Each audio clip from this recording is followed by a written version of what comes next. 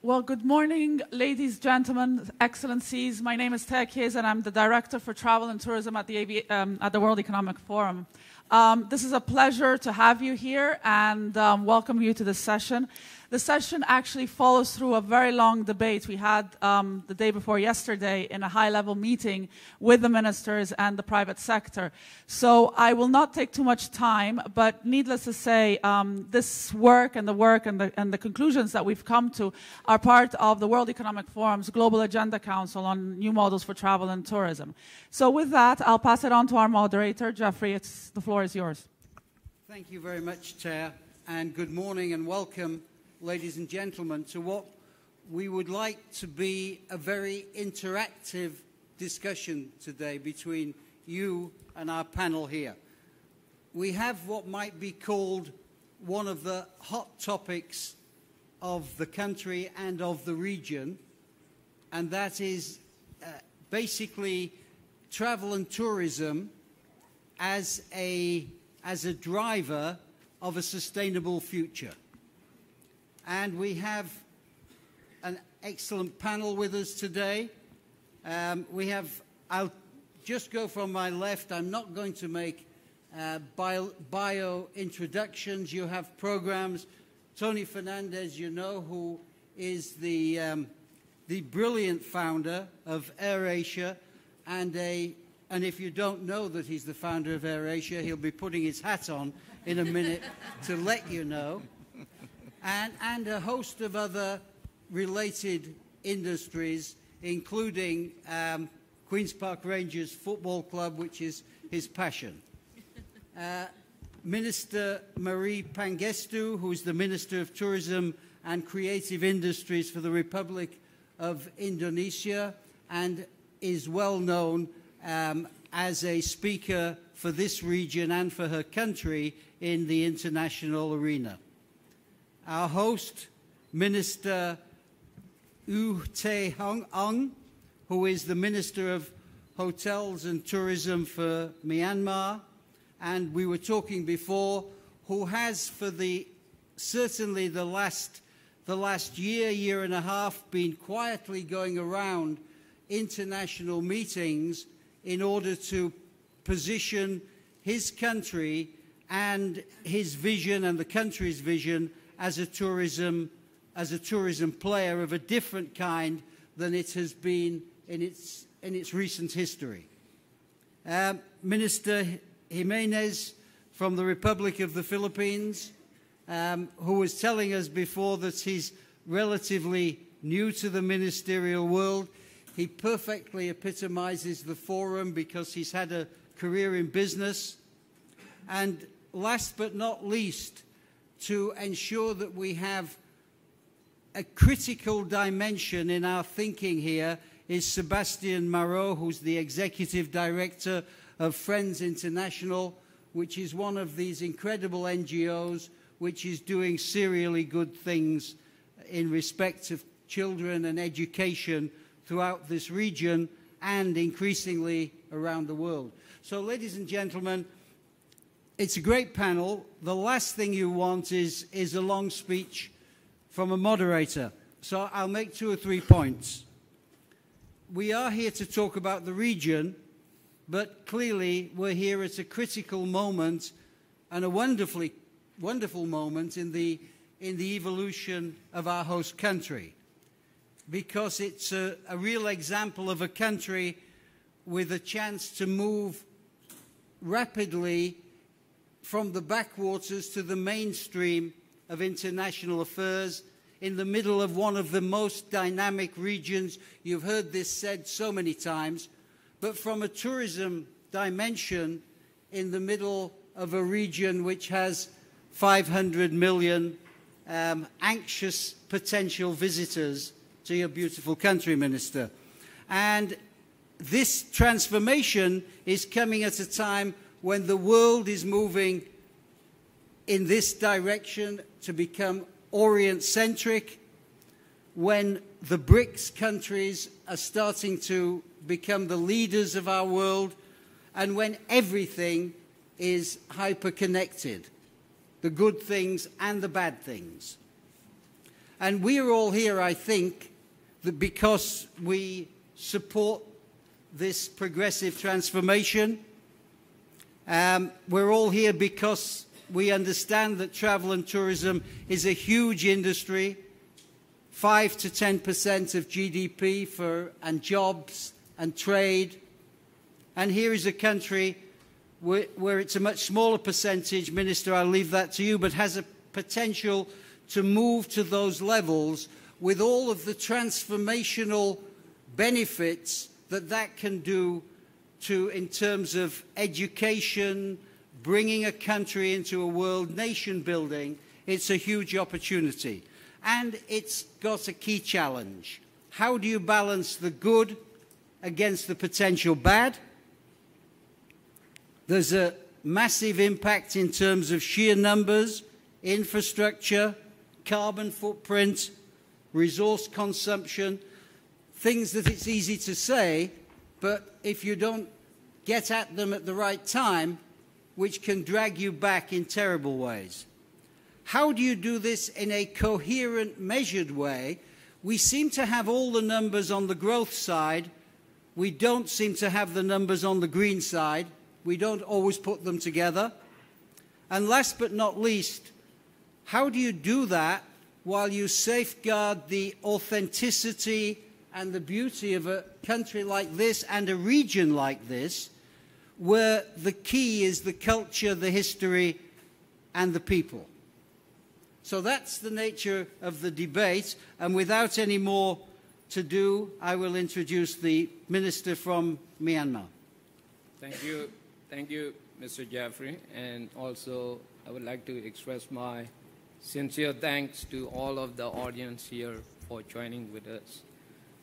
Firstly, I would like to talk to Mr. Jeffrey because, you know, on the 5th, when we started the travel and tourism high-level meeting, especially in the last section, he named me, I am the master chef of this program, and he gave me the guiding principle for sustainable tourism development in Myanmar.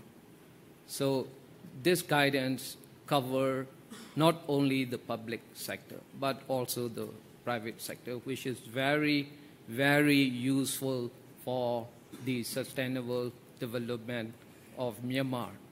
But I don't think he is a palmistry or, you know, a predictor or something like that. But his prediction became very true in a very short moment, because last night our president hosted the dinner.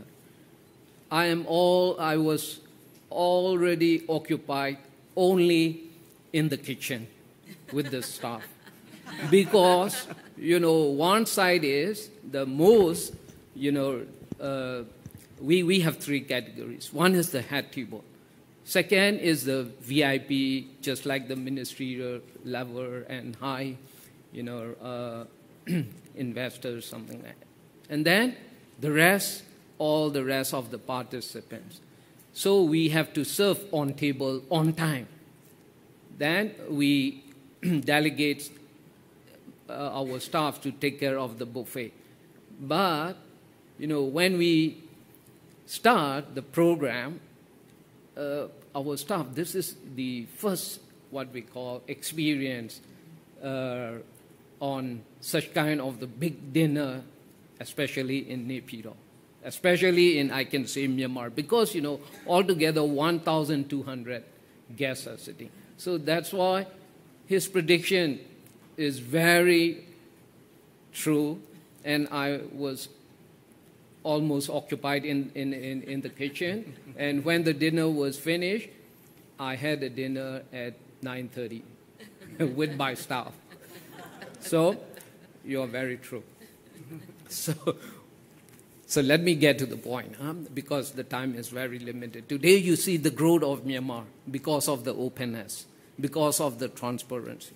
So that's why the world is curious about Myanmar. That's why I can say that the world is in Naypyidaw. So we are very happy to see like that. We are very happy to welcome like that. We are very happy to receive such kind of participations in it. But, you know, the growth is not given a positive impact on tourism. You can also see the negative impact at the same time on the other side. This is the nature of tourism, which has a double switch impact. So that's why we have to see double-edged impact. So we have to be careful on that. So according to our figures, last year we received 1.06 million, which was a record in Myanmar tourism industry. Then we will be, this year also we have been receiving with a growth of 40%. But we want to get more because of the nature of human being. We all are very greedy. So today we want to get more. So when they check our paper, the master plan, you know, our friends say, it is too ambitious. You have to be careful on the negative impacts, something in terms of economics, in terms of social, in terms of environmental. Yes, I said, but I cannot avoid it because, you know, we all wanted to welcome all the visitors as much as we could. So this is but my explanation is Myanmar is not a small country. Myanmar is not a city-state. Myanmar has the size of more than 600,000 square kilometers. So we can handle it. There are some countries in the region like 3 million, 4 million, but we have only 1 million right now. So that's why we want to get more visitors to come over to Myanmar. We can also say, I have 3 million, I have 5 million, not only myself, but also the leaders. You know, the leaders want to say like that. So today, our discussion with the private sector from the YGL, with our president, you know, when they ask for tourism, he is also very happy to say that, to say like what we want to get more. Not only the tourists, but also the investors. So this is the point that we have. For this purpose, we are in the age of infancy. I have seen not only the positive, but also the negative. So, simply speaking, we are not educated in tourism, not like the experts. So, but we need the living documents for the country. That's why the first thing is I did the responsible tourism policy, which has already published. And this is also, we get the guiding principles for the sustainable development of tourism. We intend to use tourism to make Myanmar people to get a better life to live in. At the same time, we also want to enjoy our visitors, to see our way of life, to feel our warm welcome, to enjoy our cultural and natural heritage, and to pay respect our people. This is what we want to do. So this is the mission of this responsible tourism policy. Then I would like to give the reality of our customs, our traditions, you know, because, you know, it's totally different. Yesterday, when the Vietnamese guy wants to take a photo with me, and he said that he wants to put his hand on my shoulder, according to our custom, it is a little bit rude, but I don't want to say anything. Okay, just let it be. So this is the nature.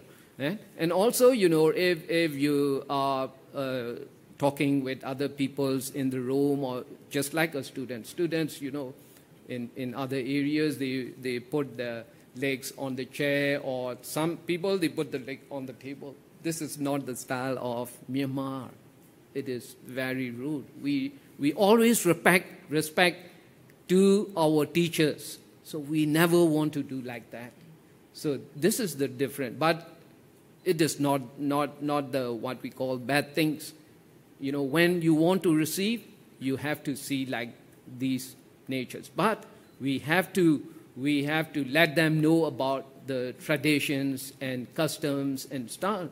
So when you are talking about homestay, so I said we wait for a while. We are in the ASEAN. We have to be complying with our friends in the region. But we said, according to our traditions, we don't want to do like that.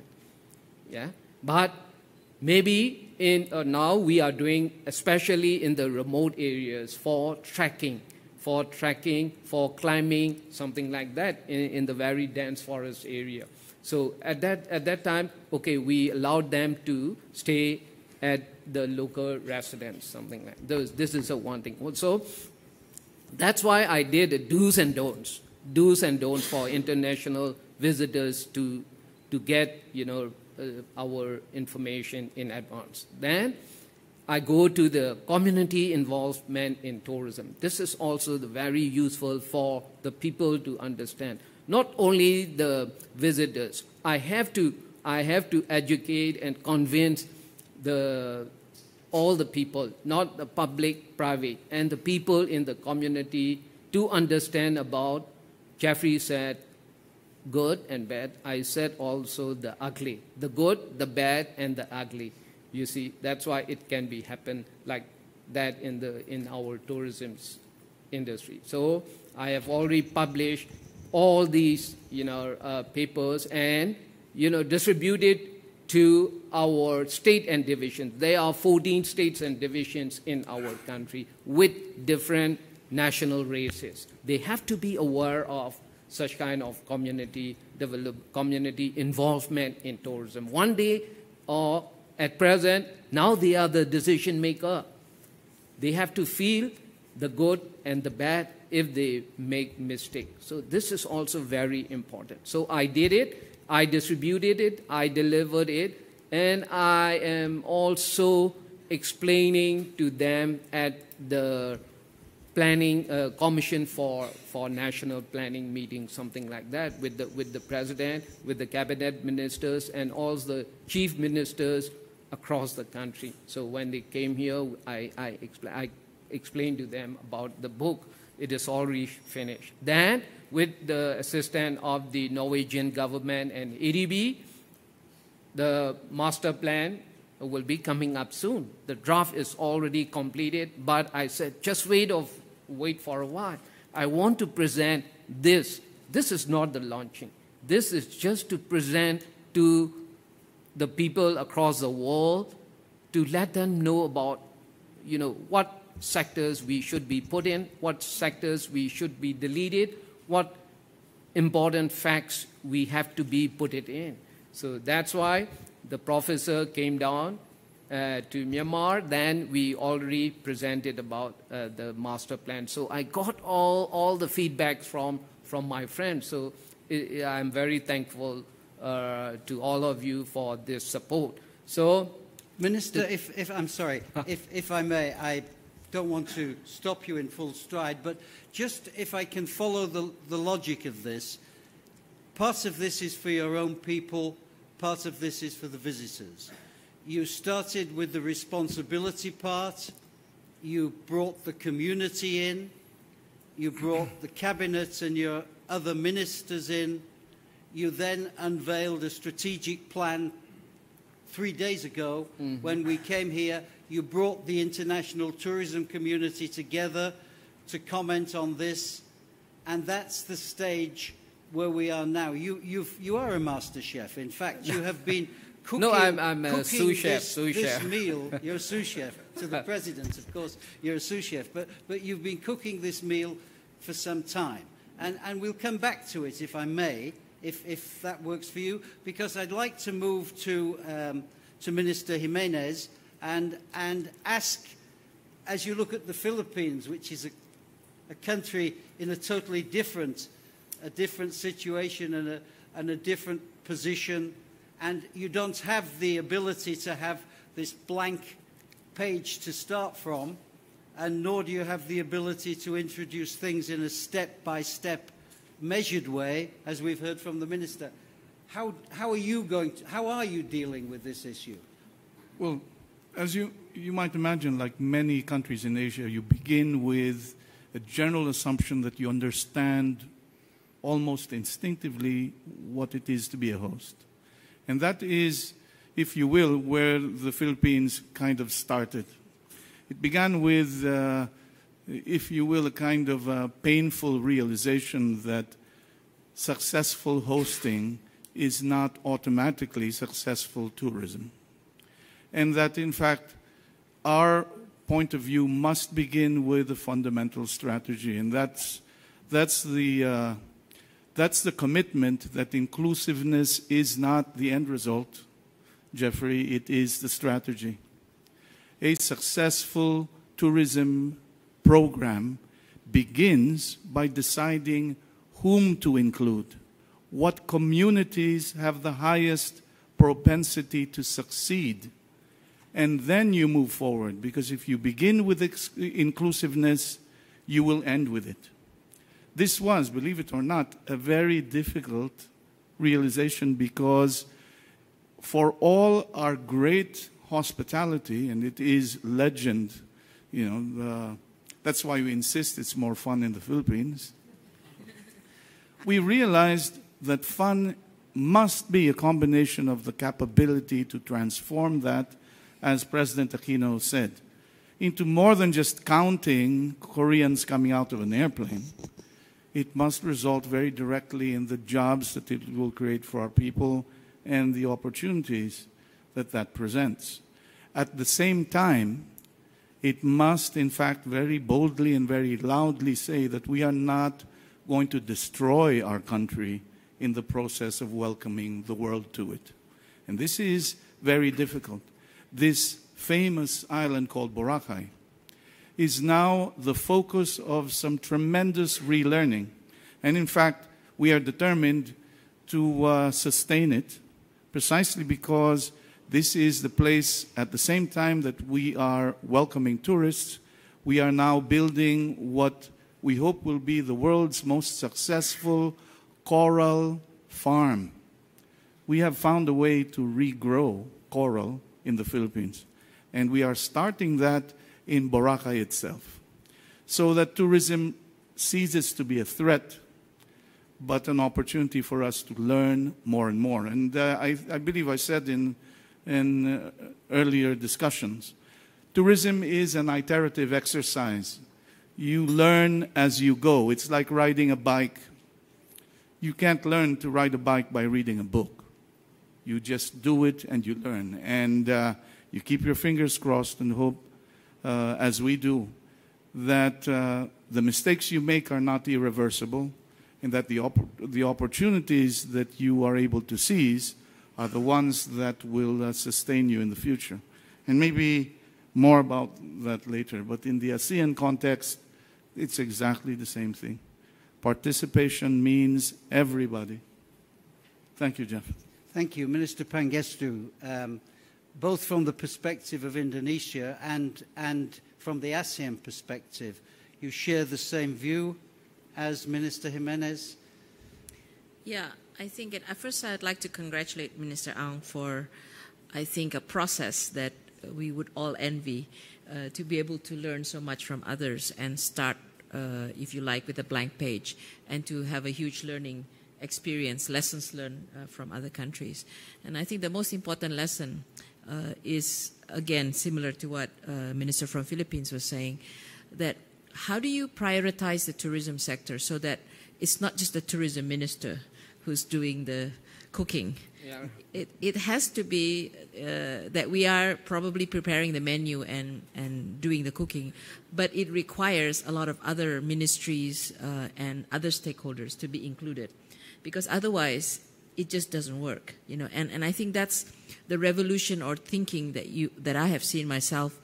Just even though I've only been Minister of Tourism for the last 1.5 years, this kind of whole of government approach to tourism has increasingly become the norm. And I think the turning point is when the United States of America came up with their National Tourism Action Plan in May of last year.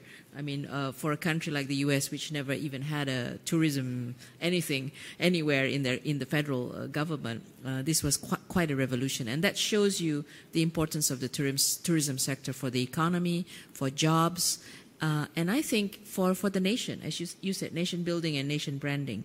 But it requires a whole of government approach, because you need to have the airports, you need to have the training, you need to have the planes come in, you need to have the open skies policy, and you need to have the sustainable environment, sustainable social and cultural aspects. So I think this is really where we are, and a lot of us in different countries are in different stages of trying to, I think, basically as tourism ministers, emphasize the importance of our sector to our leaders, and I'm happy to hear that President Aquino is really prioritizing it. And in Myanmar, our president is beginning to. We have actually a law that says that there should be the president or the vice president should be the head of this coordination of national tourism, just like what you are doing in your master plan. And I think this is something that will be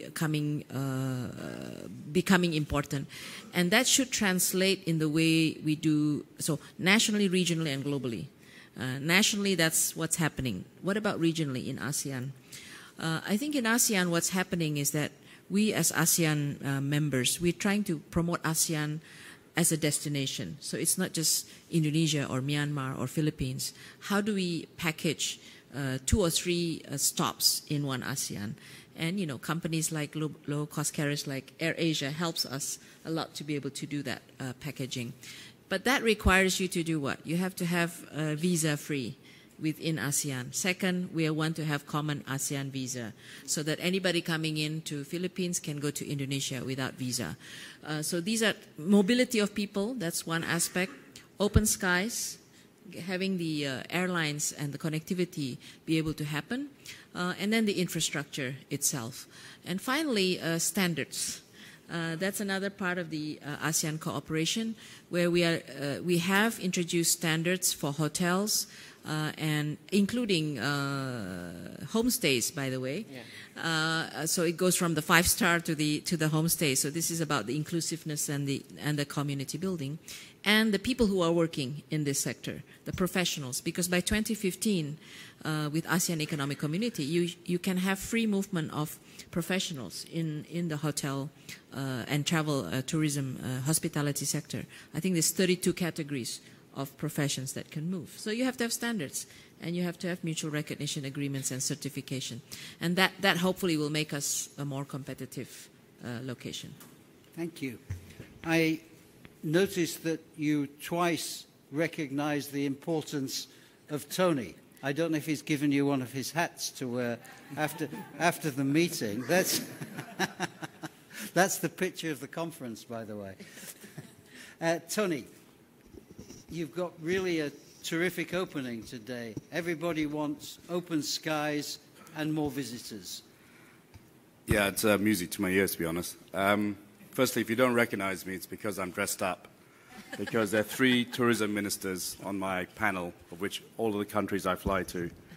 So yesterday, I was wearing jeans and T-shirt, but the beauty of owning an airline is that I could send a message, and they send me up trousers and a proper shirt. And I'm also being very well behaved. I'm not wearing my cap, ministers, so please support AirAsia. This is a first, by the way. It is a first. I suppose I just want to touch on one point, which hasn't been covered yet, in terms of developing sustainable tourism, is the branding aspect and how Myanmar is going to brand itself. And I was thrilled at the dinner of watching the whole presentation, from the logo of Myanmar to the video that was produced, which I also am learning a lot about the country. And that one video taught me a tremendous amount and drove me into saying, I want to see more of this country. So, we can have all the plans in the world, but we have to let people know where to go, what to do, etc. And a picture tells a million words.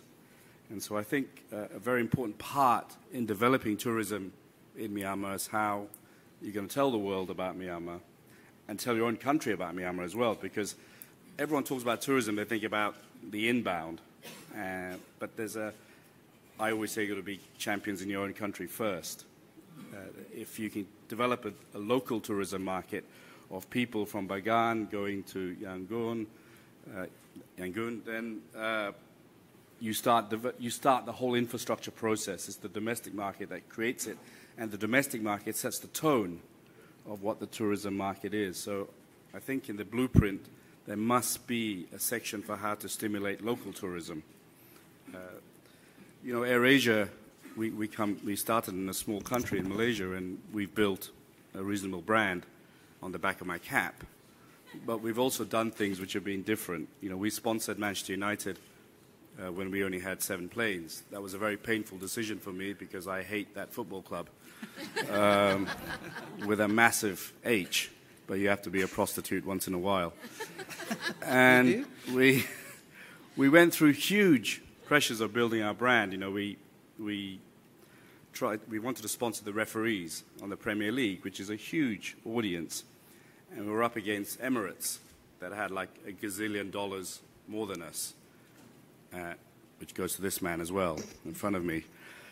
And so I went to the Premier League and presented, and I said, look, you have to support us, not Emirates. There are probably about 2 people in Dubai watching football, while in Malaysia we've been watching it all their lives, and that didn't make much difference. And then I said, you have to support us because all the bookies are in Malaysia fixing your games.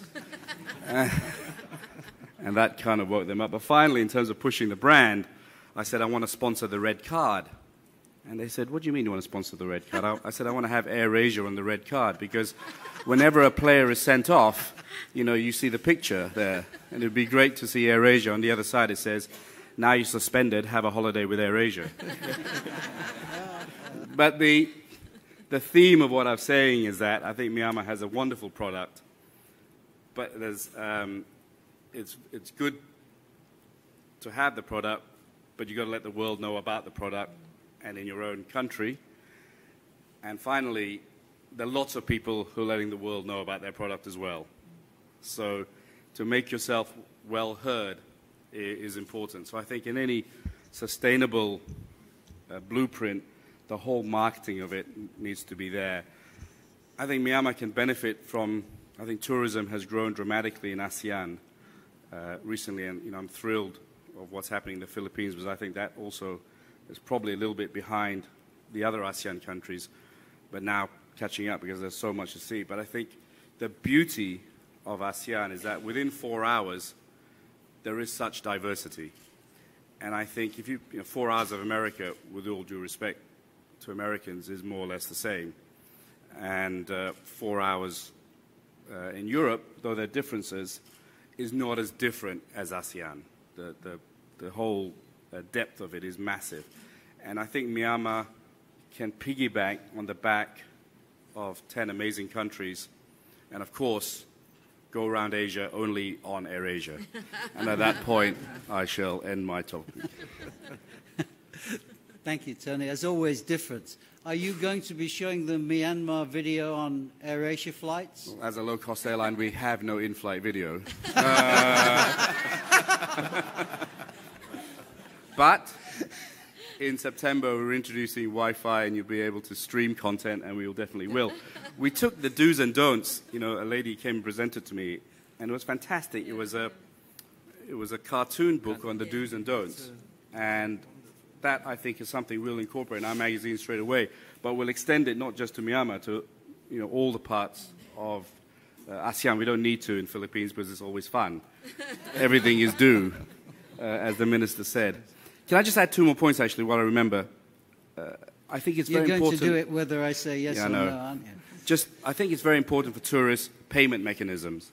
And I hope in the blueprint, because obviously people now don't carry as much cash, and credit cards and debit cards, etc. So I think ease of tourism, making it easy for tourists to transact. And finally, costs. I mean, I think I was unfortunately sitting next to two super luxury people in my tourism panel who wanted to tax everybody. I think it's very important that the mass market and the future leaders, the YGLs, etc., all don't start off with millions of dollars. And it's important to allow the young people to come here because they will be the future leaders as well. And so it's important not to tax the industry too much. It's the easiest thing to tax. Airport tax, carbon taxes, you know, and the guy from Super Luxury Hotel wanted to tax everything. So I think it's... have you got a complex? I know you did, to be fair on you. But I think cost is important and to build a product that's affordable so the people of Myanmar can use it and the people of ASEAN can use it and then later on. Thank you very much. Sebastian, you've been sitting there quietly listening to this. What's your take on it as someone who's perhaps looking at tourism through a different set of spectacles? Yes, well, first of all, after Tony's introduction, I realized I lost all my chances of being taken seriously. I'm wearing jeans, but I'll try. Let me try to tell you where I'm coming from. I'm running an organization for marginalized urban children and youth, and in a very small nutshell, we're doing two things. We're saving lives and we're building futures. So saving lives, we go under the bridges, in the prisons, in the drugs den, in the squats where the kids are, and we provide life-saving services. And then building futures, it's all about helping little kids to go back to school and stay in school for as long as possible, for the young ones to get training so they can get employment, and to rebuild families so the families can take care of themselves. Now, this relates directly in tourism because I work in Laos, in Thailand, in Indonesia, in Philippines indirectly, in Myanmar indirectly. And all these countries have seen a huge influx of tourists and quite rapidly. And for me, it's been very useful because on one hand, I see the benefit of it. In terms of building futures, it's absolutely great because I can do all these trainings for young people that will then be employed in the tourist industry. So we're running vocational training restaurants that are top of the travel advisory if you want to check. And that's high quality so they get the best jobs possible. Banking a lot on the tourism. But the saving lives part is where I'm more concerned. Really, if we need to look at the different types of tourists, there are, to me, three main types. The first ones are the predators, the ones that come in the countries just to take advantage, sex tourists and especially the pedophiles. Everyone knows about this, and when we say the risk of tourism, that's the first thing that comes to your head because the media has been extremely strong. It's very important, we work on it, many people work on it, but fortunately it's only a small percentage of the tourist population coming. The biggest one are the very nice tourists that want to just enjoy the country and contribute when they see some problems. And that is an issue because many of the tourists that come in a country actually don't know what to do and they see poverty, they see difficult situations, and what do? So they react by instinct. They give money to the kids, they give food, which, by the way, keeps the kids on the streets. Because then I come later and say, can you come to the school? And I say, no, I made $5, thank you very much. So it destroys the work of the future. It also these people that take the kids in their hotel rooms because they pity them and give them showers, putting the kid at risk and themselves at risk because they could be arrested for that. So there's a lot of very strange behaviors that we need to explain, we need to change. And then there's a third group that is now trendy. It's the charity tourists, the guys who are going and find it very interesting and très cool to go into an orphanage, take photos of the kids, play for a while, put this on their Facebook and feel extremely good, but they have done tremendous damage. They entered a private place where the kids should be safe. They came with a foreign culture. It's really damaging and extremely dangerous, and all this has to be taken into account. So how to do that? Well, we run a project called Child Safe, and Child Safe is targeting different levels. We're targeting the tourists themselves in destination and arrival places to teach them about the good things to do, what not to do and what to do instead. So it's a positive approach, trying to give alternatives to negative. And we run big campaigns, for example, a big campaign that's called Children Are Not Tourist Attractions, to reduce this kind of trend of taking photos of the kids. We work with the business, the tourism business. We work with the hotels, we work with travel agencies, we work with airlines, I'm looking at Tony, to bring out the message, to train the professionals of the sector to know what's right and not right, how to protect the vulnerable populations when they take the tourists with them, and through that teach also the tourists of the right things to do. And then we work with, of course, the wider communities, because they need to be prepared to react when there's something and give them the tools to recognize what's right, what's wrong, how to react when something is going bad. So it has to be action-oriented. It's not just papers that say, these are the principles, but how do we do this and what are the tools? So it's a network of organizations, hotlines, etc. So when I see this rapid increase of tourism coming to Myanmar, I'm very excited. Job opportunities coming, we can train young people, there's huge potential. And then I panic because we're entering, these tourists are entering houses of people that are absolutely not ready, not trained, and unprepared to have this influx. And I think that's what you said. And so how do we build the safety nets to ensure that the people remain safe? And that's a thing that has to be done together, government, NGOs, the private sector, everyone, the communities, everyone needs to be part of this effort. And you see that coming at the beginning of the process rather than sporadically during the process or even when it's too late. Is that your message? Our message is we're in a very good position in Myanmar because we can start now and start to build that, build both the benefit but also preventing the damage. In other countries, you don't have a choice. You have to go along and try to minimize what's already been done and catch up.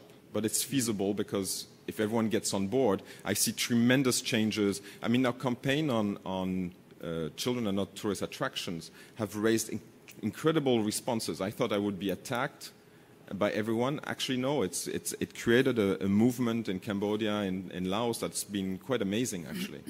So very, very positive support. Marie, if I may come back to you for 1 second. You mentioned briefly in passing the visa situation, and we know the WEF has done, and other organizations, WTTC, IATA, WTO, have done terrific work in this field, in kind of getting to the stage where you were able to present here between a number of ministries and you ministers here. Would you just like to say how important the visa issue is in this whole game? Yeah, I think after a long process of discussion and learning from countries' experiences, I think we've concluded that obviously having travel being facilitated, people-to-people movement, can have a lot of impact on the number of tourists coming into your country. I think the estimates range anything from 10 to 20% increase if you could do a lot of effort to reduce or remove the restrictions on visas without sacrificing the security concerns of why visas are imposed. And in the case of ASEAN, 4 of us, 2 days ago, we signed a letter of intent towards smart tourism, which we would like to increase the efficiency in the first place of visa issuance by using technology, whether it's electronic visa, e-visa, and getting third parties to help you with the payment of the visa if you did in fact still have visas, so that it could be in your airline ticket, etc. That's kind of the first stage, and we will at least the 4 ministers from ASEAN. We would like to support a continued effort towards first of all travel within ASEAN. Visa-free travel for ASEAN nationals within ASEAN, and Myanmar, because they are going to be the chair of ASEAN next year, I think has may I say it, Yeah, has made a commitment that by the end of this year, all ASEAN nationals can travel visa-free to Myanmar. So then it's completed. The ASEAN visa-free travel is completed. Then our next target is the common visa, where non-ASEAN nationals can come in from any of the ASEAN countries and then travel within ASEAN visa-free.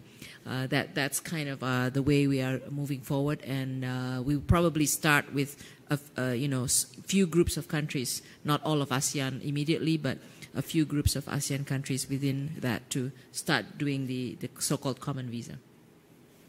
Tony, before I turn this to the floor, and it is time to take it to the floor, this initiative on getting rid of too many formalities, we're not going to get rid of all formalities, but too many and burdensome formalities at the borders. Is this something that your colleagues in the aviation industry are firmly behind? Is there more need for transport ministers and tourism ministers and immigration ministers to sit down and get a common cause on this? I mean, the best thing I heard today was, Minister from Indonesia, Mari said, was getting all ministries involved. Of course, we want less formalities. I mean, if you look at an Australian situation where, and we've been pushing various governments into this, where they still require visas, it can be done online. So at least 90% can get their visas very easily, and maybe people they're not so sure about have to go in for an interview, etc. So I think we're at a position where we can use technology to make it better. Of course, we would like to get rid of visas all over the place, but there are some needs for it in some countries, in some situations.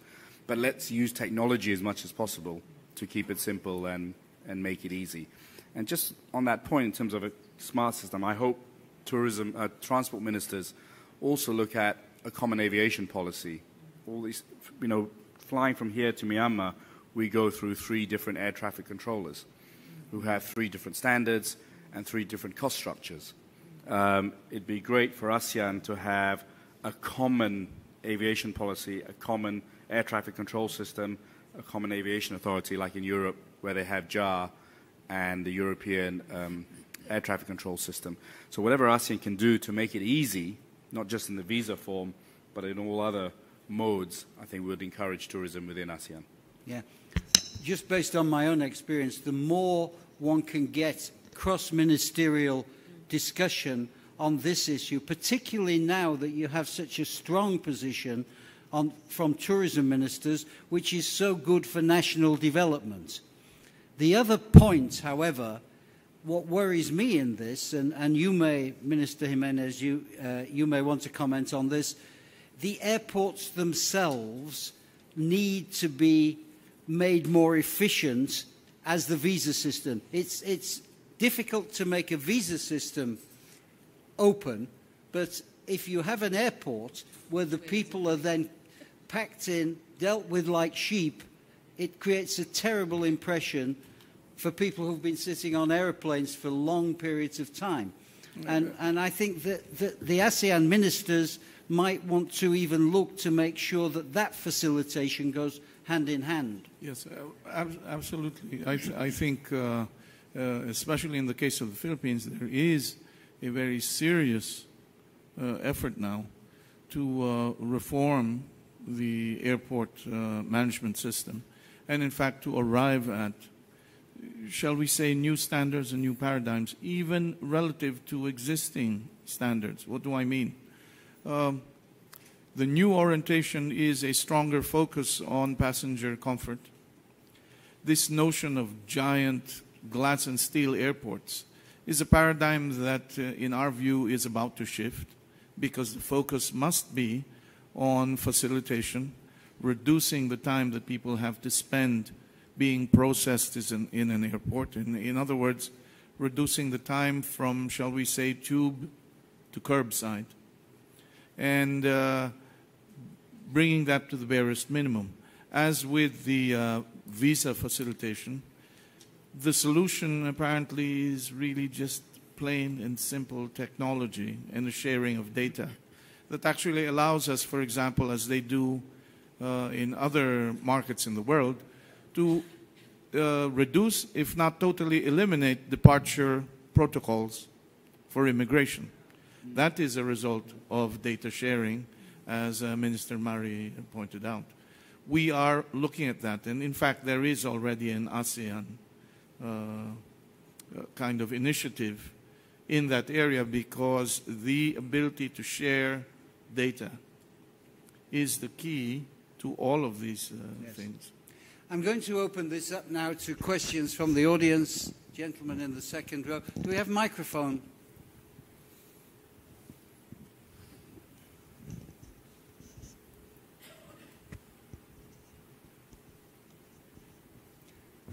And would you tell us who you are as well? Yes, my name is Jack Sim. I'm the founder of the World Toilet Organization. The other WTO. Absolutely. There's also the World Tourism Organization. So there are three of us. I just want to add on to the comfort factor that if you have better toilets, you will have more tourists. And this is a very neglected area, because a lot of toilets are actually very disgusting. And when the tourists go there, they call back and they tell their friends, don't go to that place. Especially when you are just newly developed, and also that they are going to bring aged elders and children. So I'd like to take this opportunity to say that on the 2nd to 4th of October, Indonesia is hosting the World Toilet Summit, and the theme is about tourism toilet, and we'd like everybody to come. And of course, Tony is also supporting us on this. Thank you very much. Well, this wasn't the question we were expecting. So maybe there's another question. Please. Thank you. Good morning. Annie Cole, Singapore Management University.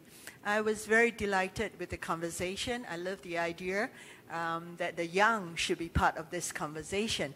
So I'm just wondering, how actively are you engaging universities as well as the next gen in terms of crossing the borders, having cheaper air flights maybe? Tony, you'd like to do that as an entrepreneurship.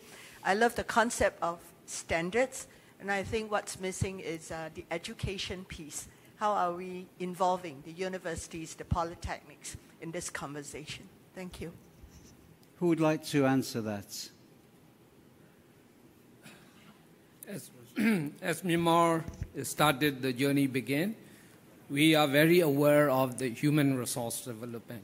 Now, we set up the university level, especially the bachelor degree, for the students to get learning at the Yangon and Mandalay University. We also have some small training schools in Mandalay and Yangon.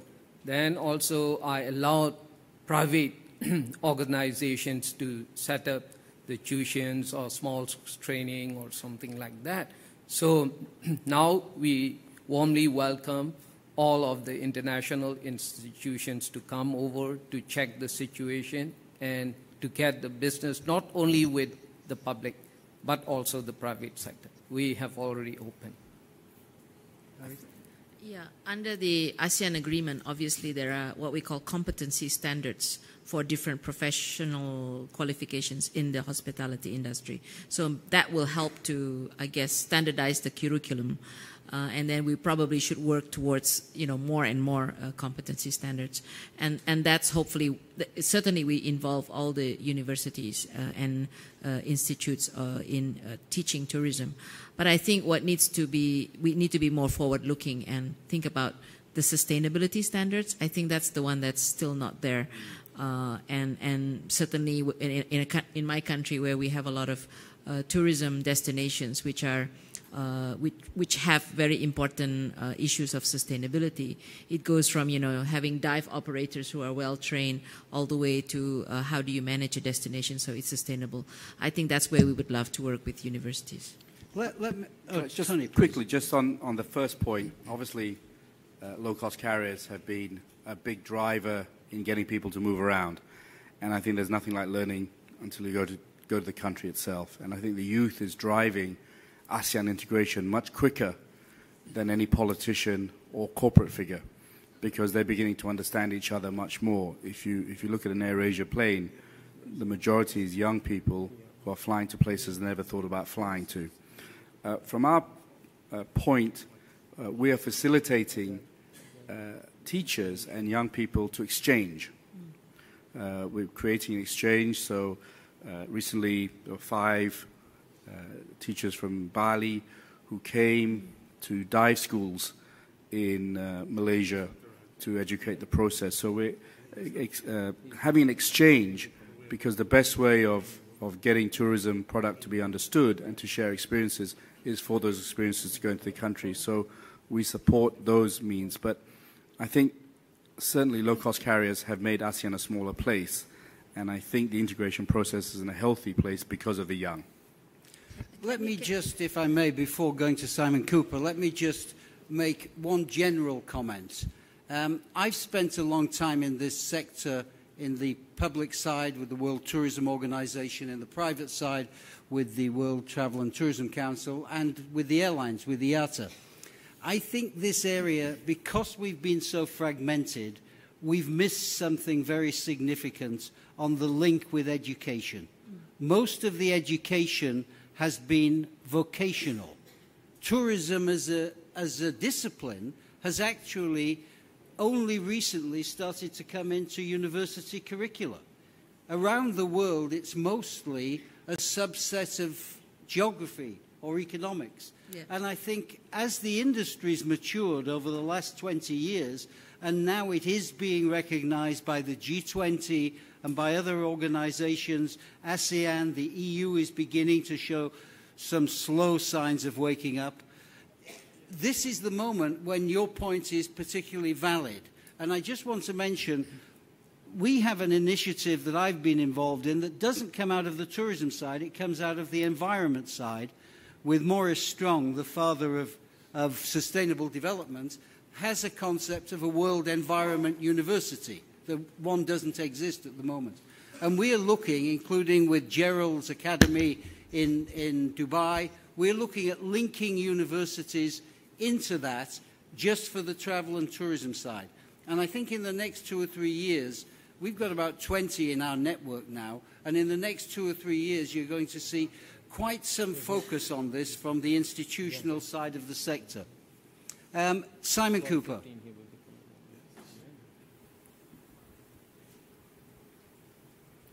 Simon Cooper, Marriott International. My question is for the Minister, our host. I did a little, when you talk about countries ramping up tourism exponentially, which is what you are planning to do, my little list of countries that have successfully done it have all managed to work around the bottlenecks. They had bottlenecks and they created new destinations. I went through Mexico, Cuba. Europeans and Canadians can fly to 12 airports in Cuba. They never have to go through Havana. Bali, Phuket, Da Nang. Sri Lanka's built a new airport down the south. Common element is beaches and sun and sand. You can add Egypt to that list and Turkey. 2 airports that I picked up were Siem Reap and Chiang Mai in terms of airports that are not beach related. Given that and the growth that you're looking for, clearly Yangon is a bottleneck. If we fast forward 5 years and your numbers are much larger, where are the tourists coming in to? What are the new destinations with the new airports that Tony's airplanes are going to be sitting on the ramp and being very busy with a Queen's Park Ranger logo on the side? Yeah. Thank you. Thank you, Mr. Simon from Marriott. You came to Myanmar a long time ago, right? Now I'm very happy to see you again. So you see, we did a nation branding campaign with the support of image diplomacy. So when I believe that the peoples will be coming. So for instance, just like a Naypyidaw Airport, international airport, it will be open soon for the international airlines. Say in September, October, AirAsia will be coming to Naypyidaw. Naypyidaw Naypyidaw can be done for mice market.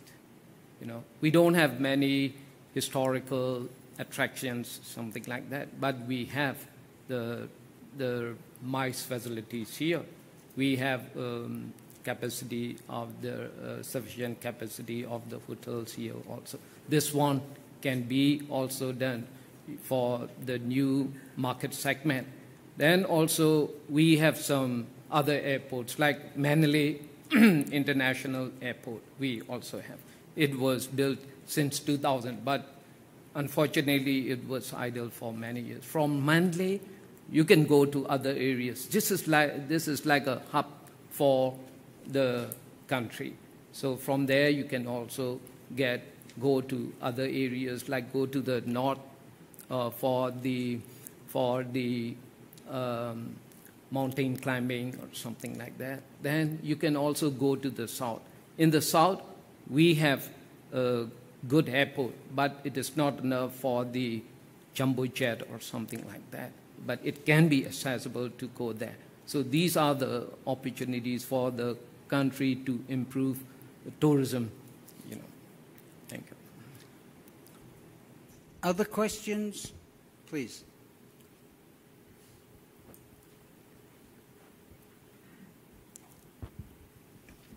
Hi, I'm Masato Takamatsu with the Japan Tourism Marketing Company. And my question is about the secondary or ground transportation. There were a lot of discussion about the importance of having a new accommodation or airline access to the airport. But how can the visitors reach to the destination without the well-organized ground transportation, especially in the time where there are more and more travelers traveling as an individual, not on an escorted tour.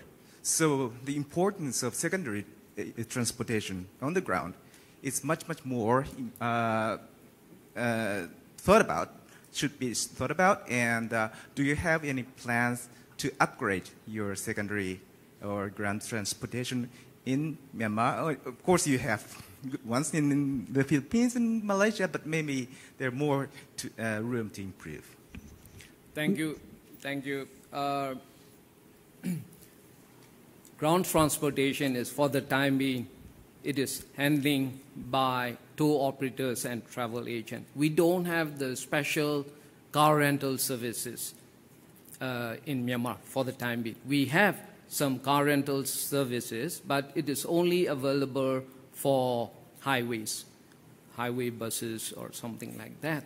But in the near future, there will be big car company, they will be coming like that. But right now, the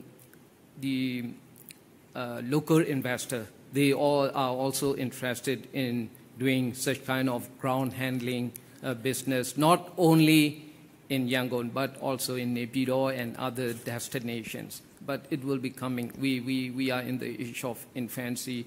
It is very difficult to stimulate. Now they see the market. So now there are about 1,100 visitors coming for this forum. So it is handled by one of the tourism company, but tourism enterprise.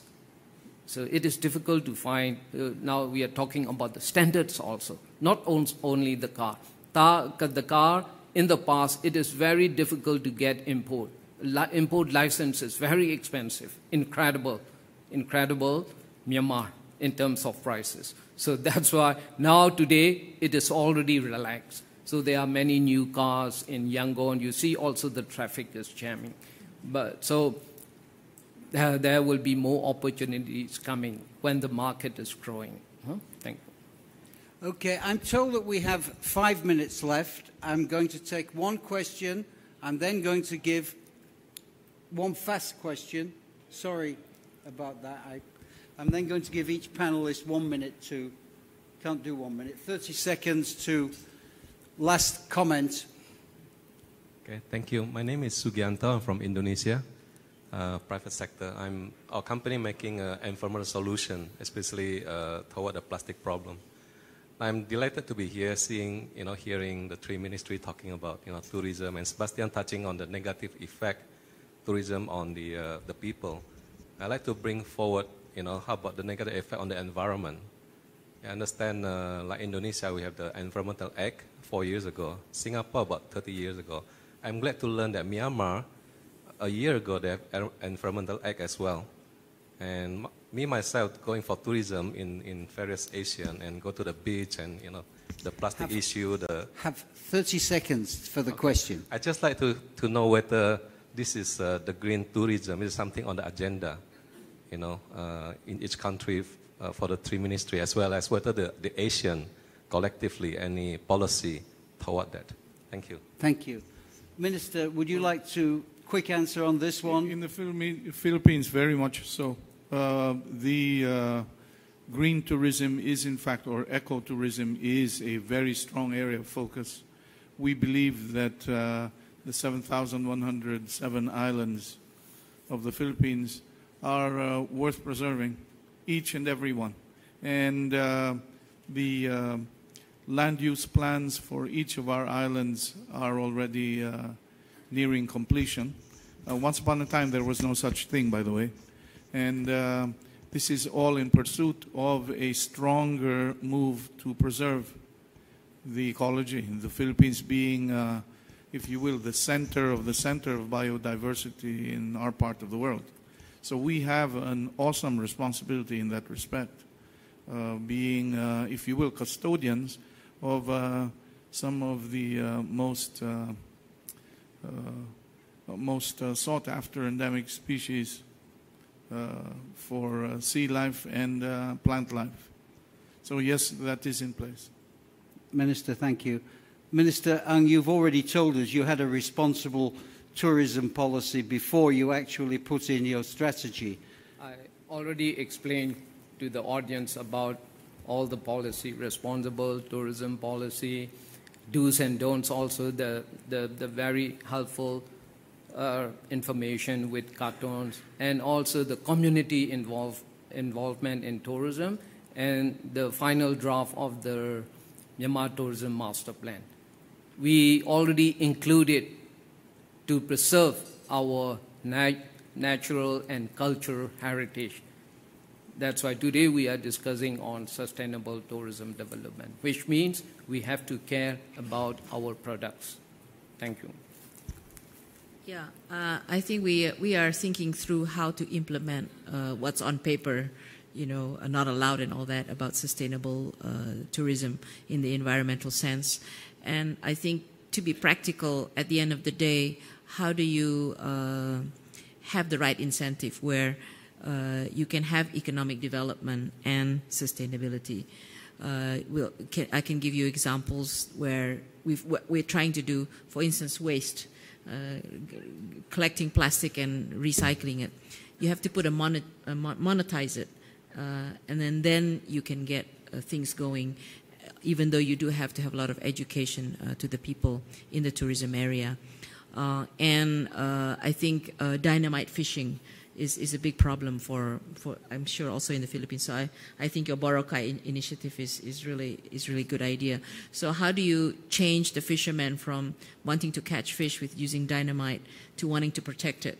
You know, you have to give them alternative livelihoods, you have to, etc. So I think that's the way we want to approach it, and hopefully we wish us luck, because it is a lot of coordination with stakeholders, with NGOs, as well as with local government. And especially in the ocean, it's really difficult to monitor, because you know you're talking about wide expanse of sea where if you don't have the patrol boats, what are you going to do? You know. I can't take it. I have to give Sebastian.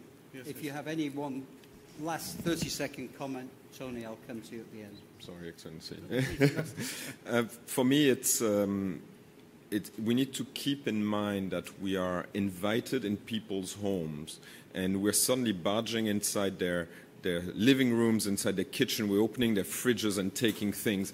When we're investors, when we just come in, and we need to do this very carefully, very mindfully. We need to be respectful and extremely careful how we do this, because we take things for granted. And I think the conversation where only big business and government have the conversation is dangerous. You have to have the local businesses, you have to have the communities, you have to have the civil societies and the teaching institutions.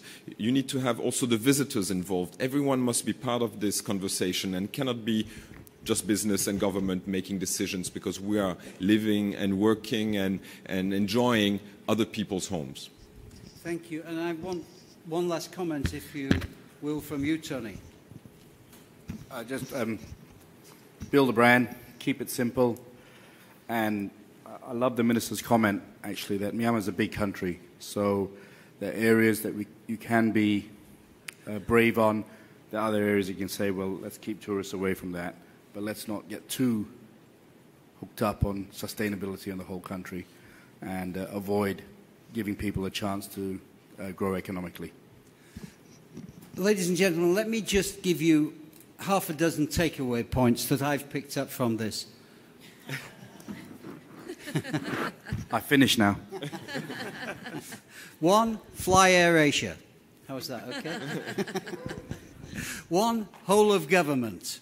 2, inclusion of everyone at the start. It's a population issue. It's not just a sectoral issue. You need a good strategy. Green has to be there at the same time as growth.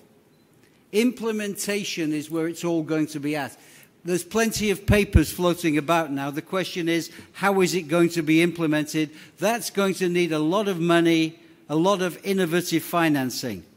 Open skies, smart borders, easy visas, keep the costs down, don't go crazy on taxation, tax wisely, get your branding right, because brand is critically important, education, formal, and bringing young people more and more into play. We live in our towers, and the forum shows how the benefits are of bringing the young people. Last point, this isn't an issue of we come here, we have a meeting, and we say we can solve the problems. Some of these issues, the environment, the carbon, this is a 20-year game. The key is to be moving in the right direction together. I'd like to thank the panel, thank the audience, if you'd like to thank them in the traditional way.